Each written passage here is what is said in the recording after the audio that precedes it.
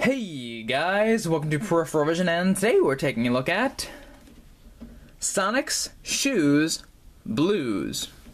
We're also taking a trip down memory lane for me, because this is super nostalgic for me. This is a piece of my gaming history to the utmost importance, because this is the first piece of video game anything I ever saw. And I would like to thank, personally, my cousin Sherry, on my dad's side, because when I was very young, before I even had my NES, so before I was even introduced to Super Mario Bros., she read this book to me. And she's probably forgotten it by then, but I remember very specifically sitting with her and reading Sonic's Shoes Blues. I didn't know the title, because I didn't remember the title, but I remember the book. So this is a very important memory for me. Now, this is modeled after Sonic the Hedgehog. It's supposed to be like connected to the original Sonic the Hedgehog game, the Genesis game. However, it uses the characters from Sonic Sat AM, and it has kind of the goofiness of the Adventures of Sonic the Hedgehog. So this is a lot of elements from a lot of different Sonic mythos, and it is actually a golden book, and not a little golden book. A lot of people are familiar with the little golden books, which are like My Pokey Little Puppy, and a lot of older books with the golden spines. This version of Golden Books is actually a completely different book series, which has some video game characters. This is another Sonic one of this, and let me see if I can reach it. There's actually another Sonic book that I got when I ordered this off eBay, and this is Sonic 2. This one based off Sonic the Adventure, or Sonic the Hedgehog 2, and they even had some Mario ones too. So it's a cool little series, and I'm going to take you through it. I'm not going to read it's pretty text heavy for one of these books, but I'm going to take you through the art and read you a rough synopsis of what's going on, just because, and it's a review, it's just sort of-ish. I don't know what it is. It's something. It's a video, so enjoy. So we start off in Mobius, which is the land where the Sonic Sat AM universe takes place, and it very quickly describes what Mobius used to be like, this happy, pretty wildlife, very Disney-esque place, and suddenly it's this polluted kind of place. And I love that they have the robot putting in that signpost, "No fun allowed." This I'm very wait, what's over here? Merrymakers will be arrested. I love this. I still love it. I loved it for different reasons when I was a child, but I love it now because this is it's just funny. Merrymakers will be arrested. I'm very happy with that. And then we're introduced to our cast of characters, and I don't know all their names. Sonic,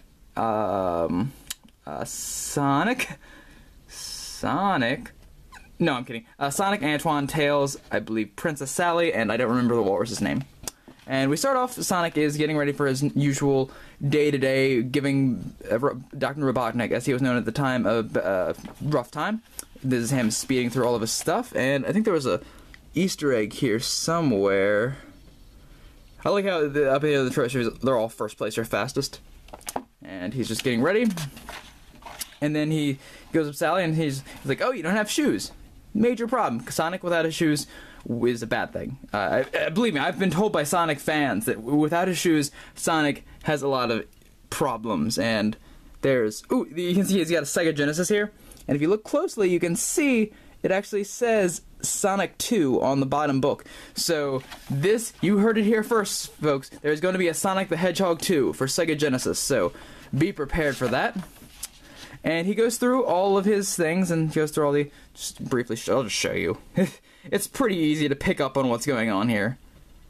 And... Ooh, we got a nice Sega shirt. Kind of cool there. Then he thinks that his friends stole it. And there's him accusing all of his friends. Then he turns off the lights, and that classic move, like someone should return it then. Then they say, "You know what, screw you, Sonic. We're gonna roll out." And that's what the note says, roughly. It doesn't say screw you, but it says something to that effect.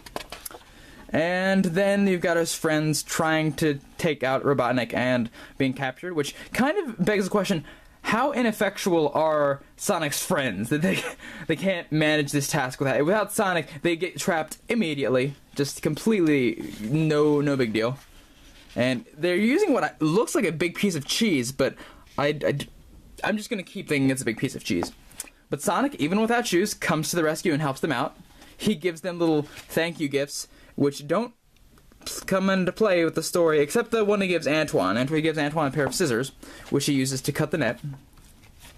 And go through this one. Oh, by the way, fun fact, this guy, he's called, where is it?